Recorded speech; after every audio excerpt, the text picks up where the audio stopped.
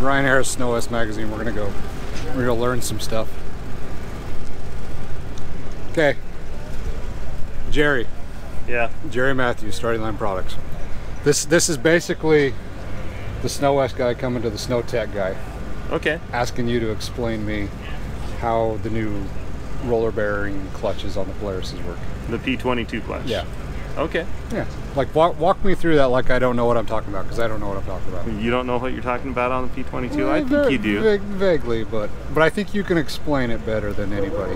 So P22 clutch is just maybe a extension on what Polaris has done in their UTV world, as far as roller bearing in the clutch to keep the they can run tight belt deflection then without the sled trying to run away from you at an idle.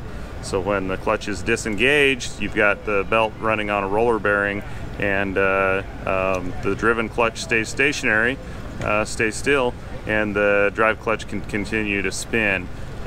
We get tight belt deflection, so as soon as you touch the throttle and the clutch engages, it overcomes the centrifugal force, basically causes the weights to come up against the roller and the clutch to close on that belt. The sled will take off nice and smoothly.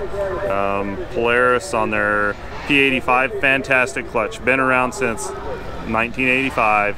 But the Achilles heel to that is you have to keep your belt deflection adjusted tight. As long as guys do that, it performs very, very well.